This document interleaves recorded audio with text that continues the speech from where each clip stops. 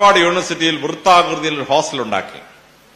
എന്നിട്ട് 16 ദിശയിലോട്ട് കുട്ടികളെ തിരിച്ചിരുത്തി. എന്നിട്ട് അവരെ പഠിക്കാൻ പറഞ്ഞു. എന്നിട്ട് അവരുടെ മാർക്ക് എല്ലാ മാസവും കമ്പ്യൂട്ട് ചെയ്തു.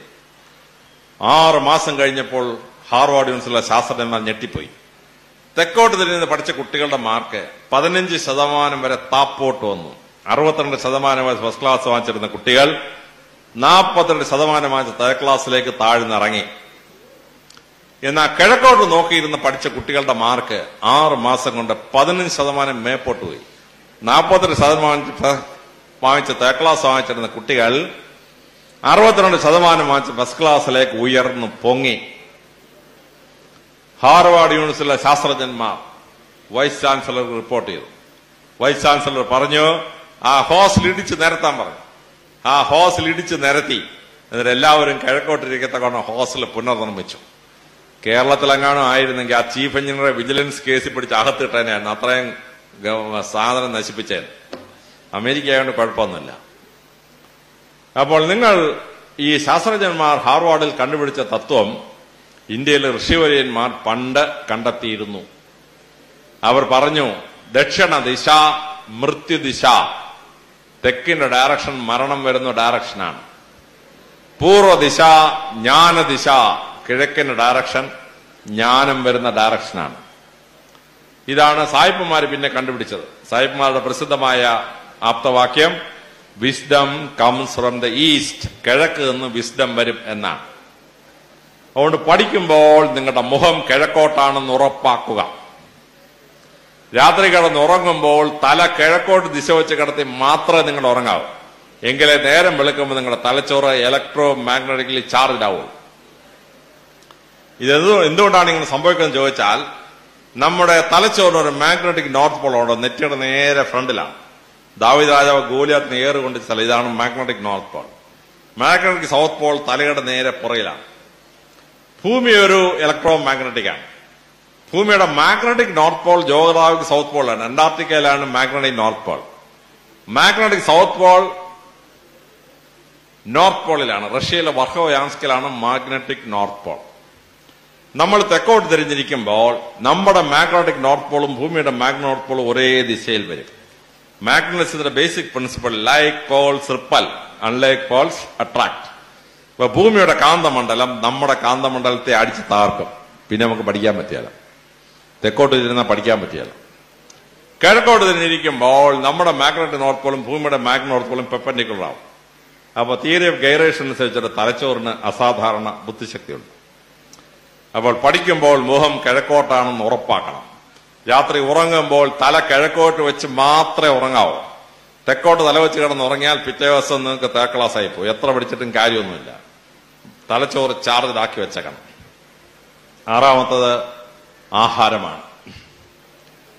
പൂർണ്ണ ആരോഗ്യമുള്ള ഒരു മനുഷ്യൻ 2500 കലോറി മതി 24 മണിക്കൂർ ജീവിക്കാൻ.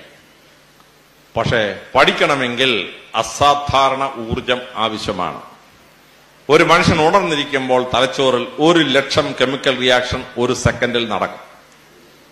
അവൻ ഉറങ്ങുമ്പോൾ അത് 50,000 കുറയും. എന്നാൽ ഒരു കുട്ടി പഠിക്കാനിരിക്കുമ്പോൾ ആ കുട്ടിയുടെ തലച്ചോറിൽ ഒരു സെക്കൻഡിൽ 1,70,000 കെമിക്കൽ റിയാക്ഷനാണ് നടക്കുന്നത്. അത്രയും കെമിക്കൽ റിയാക്ഷൻ നടക്കണമെങ്കിൽ കെമിക്കൽ എനർജി വേണം. ഈ എനർജി നമുക്ക് ആഹാരത്തിൽ നിന്ന് മാത്രമേ കിട്ടുള്ളൂ. 6 മണിക്കൂർ പഠിക്കുന്ന ഒരു കുട്ടിക്ക് 4,000 കലോറി ഊർജം വേണം. 10 മണിക്കൂർ പഠിക്കുന്ന ഒരു കുട്ടിക്ക് 7,000 കലോറി ഊർജം വേണം. 5 മണിക്കൂർ കോളേജിൽ ചെലവഴിച്ചു, 2 മണിക്കൂർ ട്യൂഷന് പോയി, 3 മണിക്കൂർ ഹോംവർക്ക്, 10 മണിക്കൂർ പഠിക്കണമെങ്കിൽ 7,000 കലോറി വേണം. നിങ്ങളുടെ അപ്പനും അമ്മയ്ക്ക് ആകെ വേണ്ടത് 4,000 കലോറി ഉള്ളു. അതിൽ കൂടുതലാണ് നിങ്ങൾക്ക് വേണ്ടത്. പക്ഷെ നിങ്ങളുടെ അമ്മമാരിൽ പലരും കെമിസ്ട്രി പഠിച്ചിട്ടില്ല. അതുകൊണ്ട് അവർക്കിത് അറിഞ്ഞൂടി, കണക്കറിഞ്ഞൂടാ. അപ്പൊ ഈ കണക്ക് നിങ്ങൾ അമ്മയെ പഠിപ്പിക്കണം. ഒരു പ്ലേറ്റ് ചോറുണ്ടാൽ 400 കലോറിയെ കിട്ടുള്ളൂ. പക്ഷെ ഒരു കഷ്ണം നല്ല കേക്ക് കഴിച്ചാൽ 400 കലോറി കിട്ടും. ഒരു കശുവണ്ടി പരിപ്പ് 80 കലോറിയാണ്. 5 കശുവണ്ടി പരിപ്പ് കഴിക്കുന്നത് ഒരു പ്ലേറ്റ് ചോറുണ്ടെന്നതും തുല്യം. ഒരു ചെറിയ ഐസ്ക്രീം കഴിച്ചാൽ 900 കലോറീസ് ആണ്, 900 കലോറിയാണ്. 2.5 പ്ലേറ്റ് ചോറും ഒരു ചെറിയ ഐസ്ക്രീമും തുല്യമാണ്. എന്നാൽ വലിയ ഐസ്ക്രീം ഉണ്ടല്ലോ, അതിന് 1600 കലോറിയാണ്. 4 പ്ലേറ്റ് ചോറുണ്ടെന്നതും വലിയ കപ്പ് ഐസ്ക്രീമും തുല്യമാണ്. എന്നാൽ ചില ആഹാരം കഴിച്ചാൽ നഷ്ടം. ഒരു പുഴുങ്ങിയ കോഴിമുട്ട തിന്നാൽ അത് മുഴുവൻ ദഹിച്ചാൽ നമുക്ക് 80 കലോറി കിട്ടുള്ളൂ. പക്ഷെ ഒരു പുഴുങ്ങിയ കോഴിമുട്ട ദഹിപ്പിക്കണമെങ്കിൽ 92 കലോറി ചെലവാകും, 12 കലോറി നഷ്ടം. അതിനകത്ത് പോഷകാഹാരം കിട്ടും, കലോറി കണക്കിൽ നഷ്ടമാണ്. അതുകൊണ്ട് നിങ്ങളുടെ അമ്മയുടെ അടുത്ത് ഈ കലോറി കണക്ക് പോയി മനസ്സിലാക്കണം.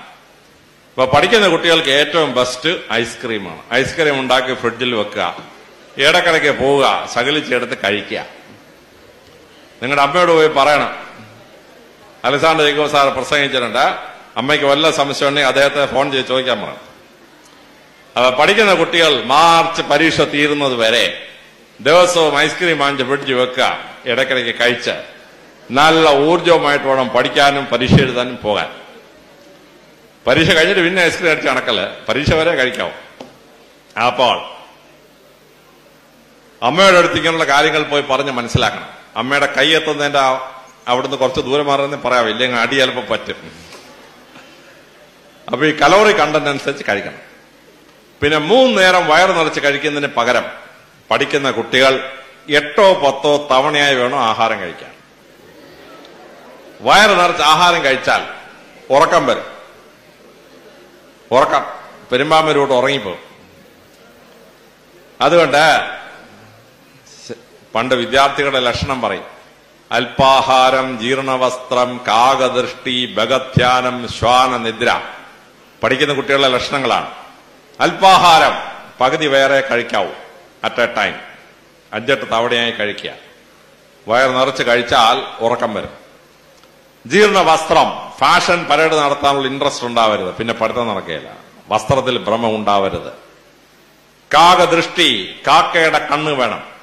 നമ്മൾ കല്ലെടുത്താൽ ഉടനെ കാക്ക പറക്കും. കാക്കയ്ക്കറിയാം അതിനെ എറിയാനാണ് കല്ലെടുക്കുന്നത്. കോഴി അവിടെ തന്നെ നിൽക്കും, എറിയാൻ ഏറ് വരുന്നെന്ന് കോഴിക്ക് മനസ്സിലാവില്ല. അതുകൊണ്ടാണ് മലയാളത്തിൽ പറയുന്നത് കാക്ക കണ്ടറിയും കോഴി കൊണ്ടറിയും. ഏറ് കൊണ്ടെങ്കിലേ കോഴിക്ക് കാര്യം മനസ്സിലാവും. കാക്കയെ പോലെ ദീർഘവീക്ഷണം വേണം വിദ്യാർത്ഥികൾക്ക്. മാർച്ചിൽ പരീക്ഷ വരാൻ പോവാണ്. സിലബസ് എന്താണ്, ആ സിലബസ് എങ്ങനെ കവർ ചെയ്യും, നല്ല ദീർഘവീക്ഷണത്തോടെ പഠിക്കണം. ഭഗധ്യാനം, ഭഗൻ എന്ന് പറഞ്ഞാൽ കൊക്ക ഉറങ്ങുമ്പോഴും ഒരു കാല് ചുരുട്ടി വെച്ചിട്ടാണ് ഉറങ്ങുന്നത്. അത്ര കോൺസെൻട്രേഷനാണ്, ബാലൻസ് ഇങ്ങനെ കീപ്പ് ചെയ്ത് നിൽക്കും.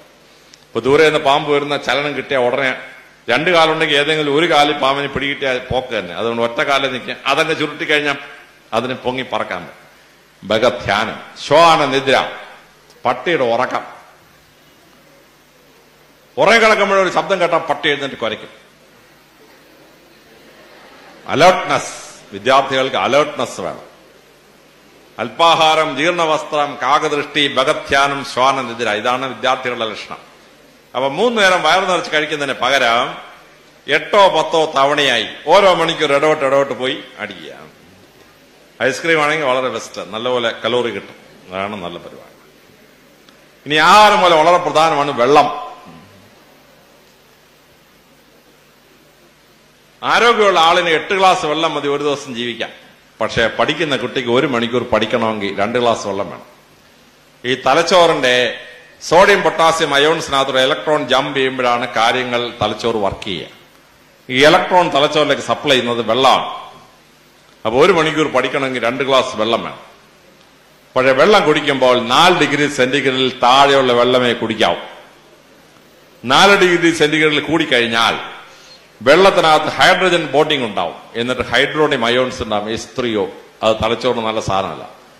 അതുകൊണ്ട് 4 ഡിഗ്രി സെന്റിഗ്രേഡിൽ താഴെയുള്ള ഫ്രിഡ്ജിൽ വെച്ച് തണുത്ത വെള്ളമോ അല്ലെങ്കിൽ കൂജയിൽ ഒരു 4 മണിക്കൂറിന് തണുത്ത വെള്ളമോ വേണം പഠിക്കുന്ന കുട്ടികൾ കഴിക്കാം. ഇതാണ് ഡോക്ടർമാർ പറയുന്ന മെൽറ്റിംഗ് ഐസ് ഇംപ്രൂവ്സ് ഇന്റലിജൻസ്. ഉരുകുന്ന മഞ്ഞ് ബുദ്ധിയെ പ്രകാശിപ്പിക്കും. ഇനി 7ാമതായിട്ട് നമ്മൾ ഇരുന്ന് പഠിക്കുന്ന കസേരയാണ്. ഇരുമ്പ് കസേര ഇരുന്ന് പഠിക്കരുത്. ഇരുമ്പ് ഗുഡ് കണ്ടക്ടർ ഓഫ് ഇലക്ട്രിസിറ്റിയാണ്.